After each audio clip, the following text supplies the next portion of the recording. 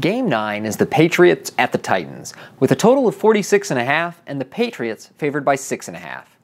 Tom Brady faces a defense that's only allowed 11 touchdown passes this season, and the projection sites don't give him a huge ceiling in what's expected to be a low-scoring game. We've seen for years that Brady is matchup-proof, but he's definitely not game-script-proof, and I expect the Patriots to favor the run. The Patriots love to spread the ball around, and the two leading receivers are now Josh Gordon and Julian Edelman. Gordon had his first big game as a Patriot last week, but we could see his ownership elevated from recency bias. Edelman has averaged 9 targets a game since returning from injury, and the Patriots attacked slot corner Logan Ryan in their matchup with the Titans last year.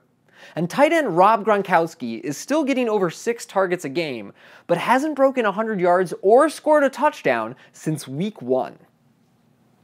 Running back James White had the Patriots' backfield to himself the last couple weeks, and he's become so valuable to their offense that we can expect he'll still be featured even with the return of Sony Michel. White leads all running backs in targets, catches, and receiving touchdowns, but it's possible Michel's return puts a cap on White's ceiling. Titans quarterback Marcus Mariota has been excellent for the last 2 weeks, completing 70% of his passes and adding over 30 rushing yards a game. His box scores have been streaky this season, but I love Mariota versus the Pats, and we can expect him to play from behind, plus he's dirt cheap over on DraftKings.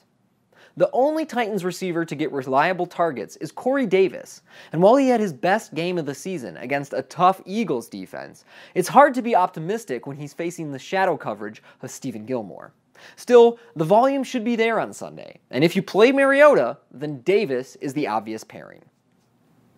Of course you're not going to play Derrick Henry in a game the Titans are expected to lose, but you might play Dion Lewis, who has 23 and 19 touches in the last 2 weeks, and faces a Patriots defense that's ranked 28th in points allowed to receiving backs. Considering his cheap price and the game script obviously working in his favor, I expect Lewis to be one of the highest owned players on DraftKings.